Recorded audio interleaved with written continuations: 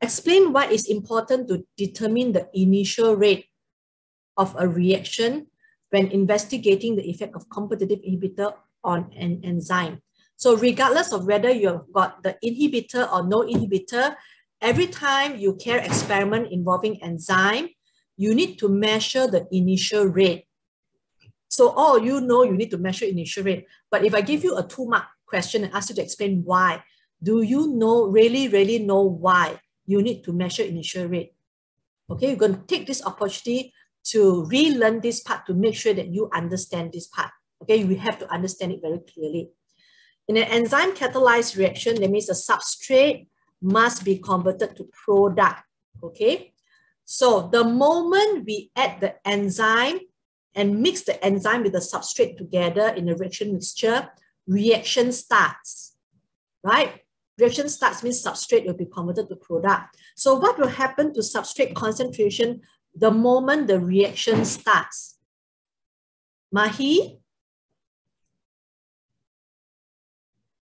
What will happen to my substrate concentration the moment the reaction starts? It will decrease. It will decrease, isn't it? Very good. So substrate will be converted to product. It will take some time for all the substrate to be converted to product. So as time passes by, my substrate concentration continue to drop, isn't it? As time passes by.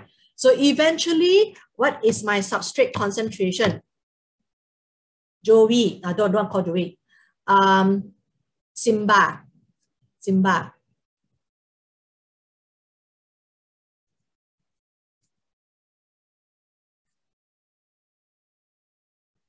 Simba.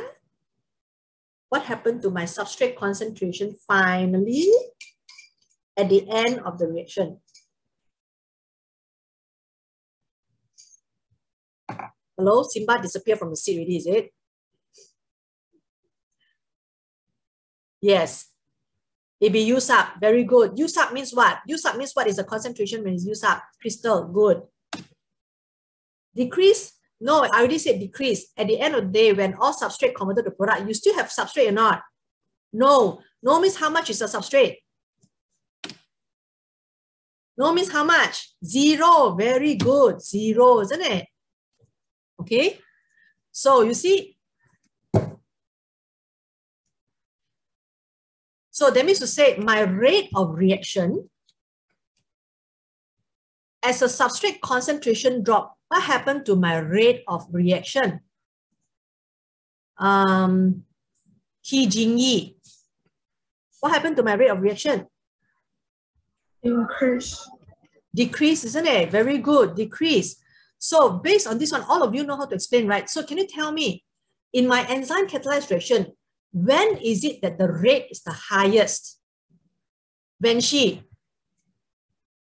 will be the rate is the highest? The initial rate, is it? Yes, RI. I stands for initial rate. So the rate is highest at the initial rate. Why the rate is the highest at initial rate? Because the substrate concentration, the initial substrate concentration is the highest, right? It's the highest.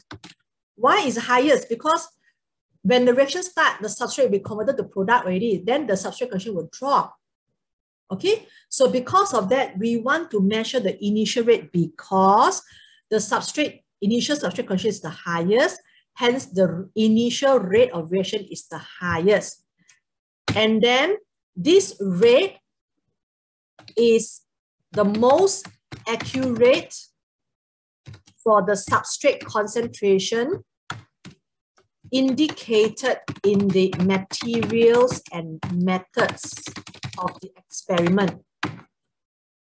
You know, every time you do experiment, right, you have to write the materials and methods, right? So in your materials and method, you say that, oh, I'm going to use this concentration of substrate, 5 cm³ of this concentration of substrate. So you said you're going to use this concentration. So therefore, when you report your result, which is the rate of reaction, your result, I will try to tell you, oh, for this concentration that you use, right, this will be the rate that you will get. So when will be the rate that is closest for this substrate concentration is at the beginning, the initial substrate concentration. is the closest to the original substrate concentration that you have reported. So that's why we always will take the initial rate. So do you see how to answer the question now? It's very easy because initial substrate concentration is the closest to the original concentration indicated in material methods. And this is the highest, so the rate is the highest. Okay, so this applies for all the enzyme catalyzed reaction. This is the first part. Second part is if you go to measure the rate of reaction at the end of the experiment. Now, at the end of experiment, all the substrate are used up. Used up already, that means to say the rate of reaction equals to zero. So regardless of what substrate concentration you're going to use, the final rate is going to be zero. You don't want to measure the final rate, then you cannot see the difference for the rate for different substrate concentration. Let's say, for example, you use 5 substrate concentration, right? You use different substrate concentration and you want to compare. For different substrate concentration, what is the rate? Of course, you cannot be measuring the rate at the end of the reaction because regardless of what is the substrate concentration, 5, 4, 3, 2, 1, you're going to get your rate equals to 0 for all of them, right? 0, 0, 0, 0, 0, 0. Correct or not? So therefore, you cannot measure final rate because they're all going to be the same. So the only part with maximum difference is initial rate. So that's why you want to measure initial rate. Okay? Clear? So if this kind of question comes in exam, it can be in your paper 3 because it's related to the experiment. It can be in paper 3, it can be paper 2, it can be in paper 1. You know the answer. Yes? Oh yeah, sorry, Teacher. I don't really get like the first part of your explanation before you erased it. Okay, can I get back the one or not? Yes, okay, which part? The last part, which is R is most accurate for as indicated in the materials and method of the experiment. I don't get that. So say for example, I said, okay, the concentration I'm going to use is, let's say 5 millimolar, okay? So for my concentration of 5 millimolar, and I use, let's say 5 ml, what should be the rate? I'm going to measure it, right?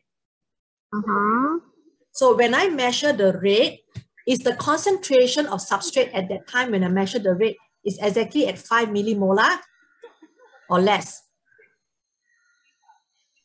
Exactly at 5 millimolar. It must be as close to 5 millimolar as possible, isn't it? Yeah. So I start experiment with this concentration, but as time passes by, my substrate is going to convert it to product. So this 5 will become less than 5 already, you know. Okay. So which means to say, when is it during experiment, my concentration is closest to 5 millimolar? When? Initial, right? So that's why I need to measure initial rate, because initial rate is when the substrate concentration is closest to this concentration that I have reported in my practical report, the experiment report. Understand? Okay. So Yeah. the rate that I see, it must tally with this one, because if I am reading your report, I will tell you that, okay, if I'm going to use 5 millimolar, I will expect to get this rate, you know. So when is it the concentration of your substrate closest to the 5 millimolar? It must be the initial, isn't it? So therefore, you must measure the initial. Then only your rate tally with this concentration that you have written. Oh, okay. Correct? Yeah. Because if you measure later on, it could be 4, 3, 2, 1, you know. Let's say with time, from 5 becomes 4. And then you measure at this time is 4. You measure at this time, the concentration of substrate is 3 and then 2. So you measure at different time with different concentration. Then the rate for this one doesn't tally with this concentration. It tallies with this concentration already, you know. But you're reporting is 5 millimolar. So I cannot be taking this rate and say, oh, 5 millimolar will give me this rate. Sorry, it's not. This is 2 millimolar already at this time. Oh, right? I must measure right at the start, as close to 0, T equals to 0 as possible. I must measure because this is when the concentration is exactly 5 millimolar as reported. All right. So this is what you need to do in experiment. You must try to do experiment in a way that your result is, we already said, accurate and reliable, right? Accurate means close to the true value. True value what? Whatever you write here, your rate must tally with this concentration. This is called true value. Why is there an error? Because we measure later. There's an error. Okay? Okay. Yes. Crystal said lagging, I don't know. Okay, now this is only for enzyme. In this question, they also talk about inhibitor, right? So that means in my reaction mixture, I have got the substrate as well as inhibitor. So I have to talk about substrate inhibitor ratio. Okay, so this is a competitive inhibitor. So at the beginning, I have got the highest substrate concentration. So I'm talking about substrate concentration versus inhibitor concentration. Substrate to inhibitor concentration is the highest at the beginning of the experiment. Why? Because as time passes by, the enzyme will convert substrate to product. So your substrate concentration will drop, but your inhibitor concentration remain the same. Can you see that? When you've got substrate and inhibitor, as time passes by, substrate converted to product. Substrate concentration can drop. Inhibitor remain the same. So when is it that the substrate concentration is the highest? It is at the beginning, right? So at the beginning meaning to say that the rate is the highest at the beginning. So initial rate is the highest. So you want to measure the initial rate because the enzyme, most enzyme is active at the beginning of the experiment. Do you understand this part? I have got enzyme, okay? I've got my substrate. So I've got a lot of substrate. Let's say I've got a lot of substrate, okay? At the beginning, let's say I've got 5 substrate at the beginning. Then I've got 1 inhibitor. Okay, let's say this is inhibitor. So the chances of inhibitor sitting in here, right, at the beginning is actually 1 out of 6, isn't it?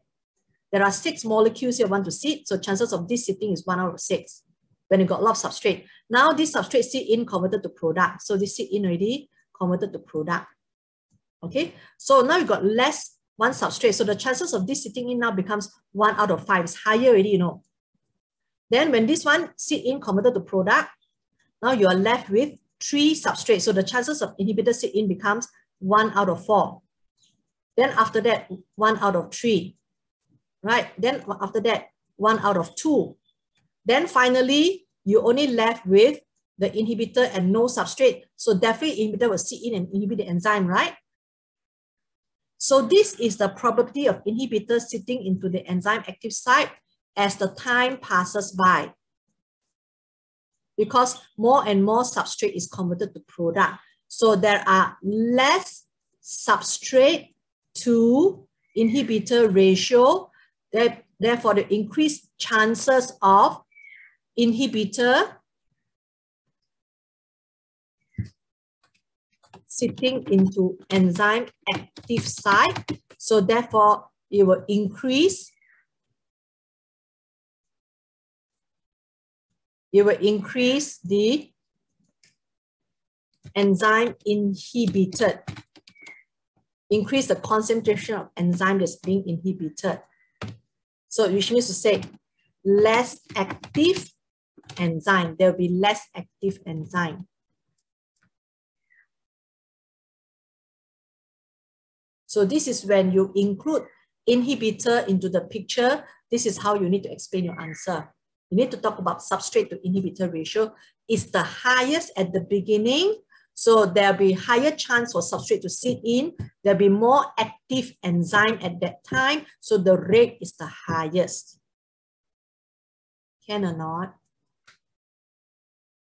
Hello? Are you doing okay?